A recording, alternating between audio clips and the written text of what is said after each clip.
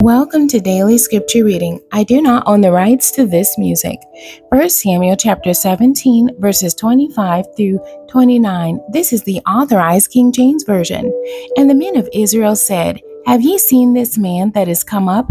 Surely to defy Israel is he come up. And it shall be that the man who killeth him, the king will enrich him with great riches, and will give him his daughter, and make his father's house free in Israel. And David spake to the men that stood by him, saying, What shall be done to the man that killeth this Philistine, and taketh away the reproach from Israel? For who is this uncircumcised Philistine, that he should defy the armies of the living God? And the people answered him after this manner, saying, So shall it be done to the man that killeth him. And Eliab his eldest brother heard when he spake unto the men, and Eliab's anger was kindled against David. And he said, Why camest thou down hither? And with whom hast thou left those few sheep in the wilderness? I know thy pride and the naughtiness of thy heart, for thou art come down that thou mightest see the battle.